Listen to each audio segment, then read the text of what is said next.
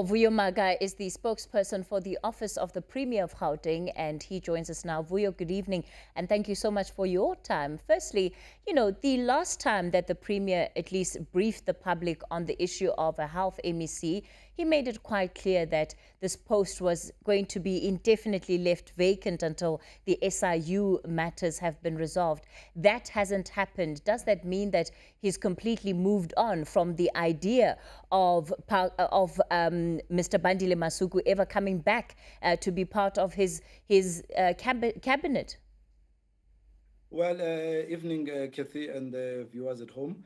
I guess there are a couple of things that will have obviously been in place that prompted the Premier to really review that particular view. One is that the Public Service Commissioner, Dr. Silwane, had actually indicated that there is more crisis in the health department that need an urgent look in terms of the management. Also, the necessity to have the political leadership to oversee the running of that particular department. So part of the announcements of the Premier was obviously the reshuffle to strengthen the political office of the health department, but also bring the intervention team of experts, of health experts, both from the private sector in the academia as well as from the national department. And obviously there's an advisory council team that the Premier listened to, the COVID advisory team that believes that when we actually come back from the break of December and January, there is a possible surge in Gauteng. So you needed to consider all those realities and to say you therefore need to have an intervention team to hit the ground running before the surge arrives. But also you need to have a political management to have a look into this particular matter to make sure that we continue to save lives in Gauteng. Vuyo, have the vacant posts that were created in the department, also as a result of those who resigned because of these investigations by the SIU and some of the corruption scandals, have those posts been filled? Well, that's the whole point of having to bring that whole intervention team. That, as I've said, is a couple of experts, from in the health environment. You've got doctors there and also some secondment from the national department, because we appreciate that you'll understand that the CFO had then resigned and some senior management had obviously been placed under precautionary, suspension. So it really leaves the department to be hollow in terms of the decision-making, in terms of the senior management. Hence, then the Premier requested that intervention, but also there is a need to have a permanent political head to actually drive, the health response, in particular, as I've said, as we move towards the second surge, which is estimated to be around end December, January. So what I'm trying to understand, Vuyo, is that, it's great to have a team, right, that's going to come and support the efforts of the department. But often such a team would be working with the officials that are in charge of various aspects of the department because, there's process that needs to be followed. So in the absence of a CFO and this expanded team that works with its own individual mandate, who then becomes the accounting officer effectively? How are you going to manage some of these processes so that the very thing that you're trying to prevent from happening doesn't in fact happen again because there's a complete deviation from process? No. Remember, there's an acting HOD, so the acting HOD still remains, who have been in the department. And obviously part of the work that the Premier, if you remember previously, that will have promised the residents of Gauteng that any HOD that comes, including, the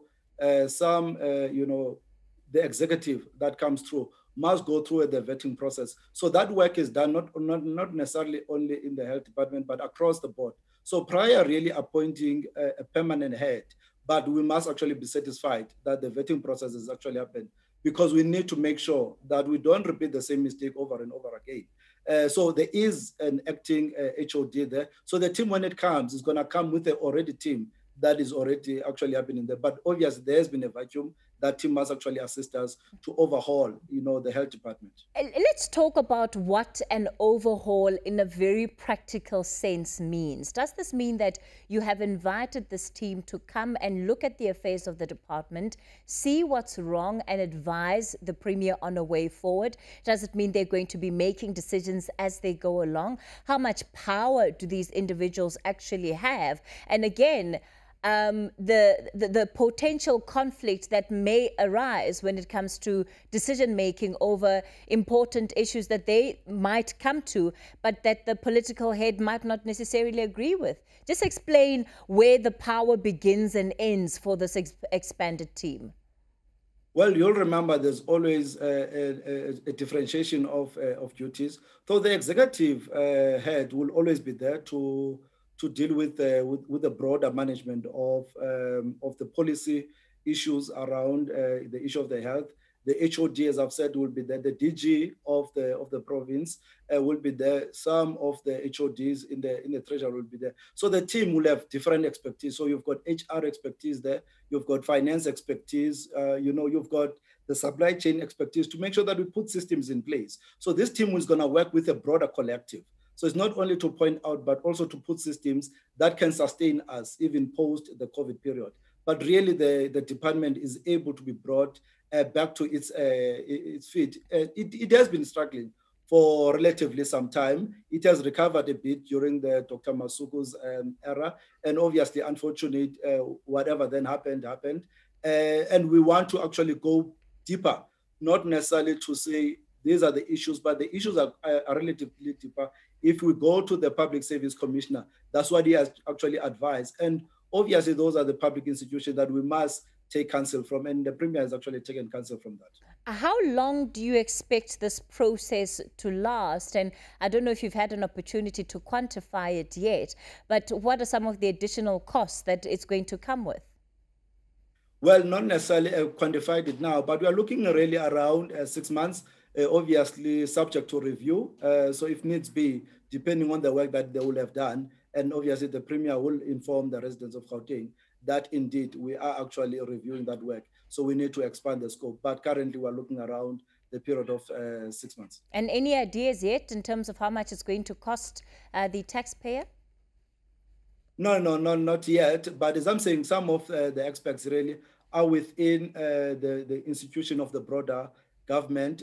So they will obviously be seconded to us, and some few will be coming there. And I think when those number crunching really comes, we'll be open to share with them with you. But at the moment, we don't have. All right, Vuyo, let me thank you for your time. Vuyo Mhaga is the spokesperson for the Gauteng Premier.